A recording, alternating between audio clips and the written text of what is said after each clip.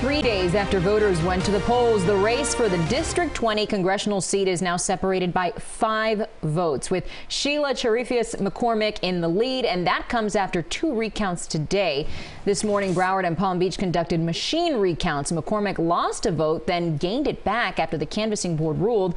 The manual recounts ordered by the state just finished. McCormick had a net gain of 1 vote in each county, putting her 5 votes ahead of Dale Holness. We will not know a winner until after the overseas and military ballots are counted, and they are due in by next Friday.